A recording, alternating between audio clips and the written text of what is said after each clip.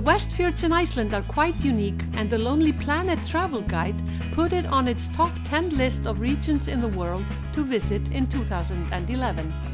And here the Westfjords food trail is based on a strong cultural background, and the modern food tradition here has a local twist.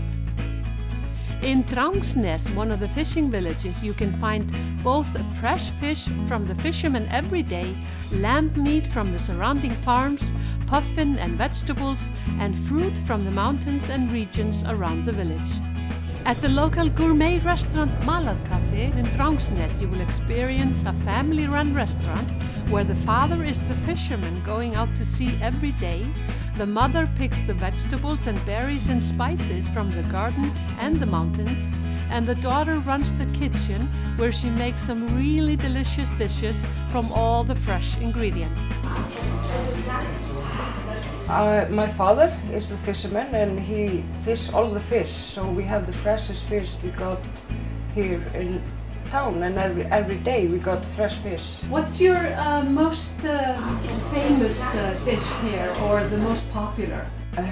We got really special dishes here because we got lumpfish, and we dry lumpfish, and that's very unique, yes, yeah. On Iceland, and people are trying that, and some of the Icelandic, that's also special, and but we got all kind of fish.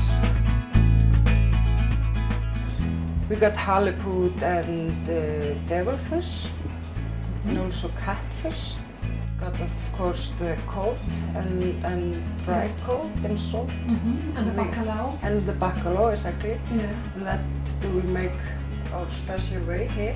Then we have the puffins, and we have the Grímsey here beside us, and my father goes daily, 2 times per day, and go look at the puffins.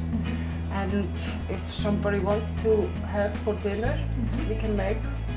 And it's very popular, both ways, to look and to eat. Yes. And then you have sometimes the mussels also?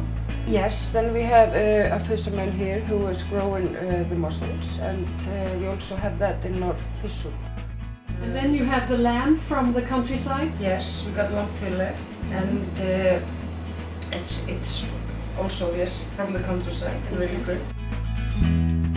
We season that with blueberries. Yeah, it's a kind of timian, isn't it? Yeah, it's Icelandic timian, I would say. Yeah. And we season that, and we go pick that also. Like with the blueberries, we go pick them, and we put that on the dessert, and so it's good. Yeah. And the pie sometimes. Yes, you make blueberry pie. Yes, yeah. If I'm in a good mood. Yeah.